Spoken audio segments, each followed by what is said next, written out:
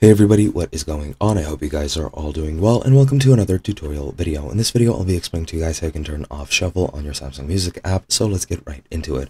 Now, Samsung Music is the app which you can use on Samsung devices or on any Android devices to play your music files on your device. Now, this is, as I've said, native to Samsung phones. However, you can download it off the Play Store and use it yourself. Now, as with any music playing app, you can turn on or disable shuffle. Shuffle basically means that it won't follow, or the app won't follow, the order of the files which you have set within the app itself, and it will just play songs at random.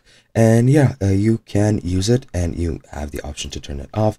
If I zoom into this screenshot right here, this is what it looks like when you're actually playing a song on the Samsung Music app, and in the bottom left you will see this here icon, which is these two intertwining arrows, and these are pretty much what you need to click to turn on off shuffle if you have it on, or turn it on if you have it off.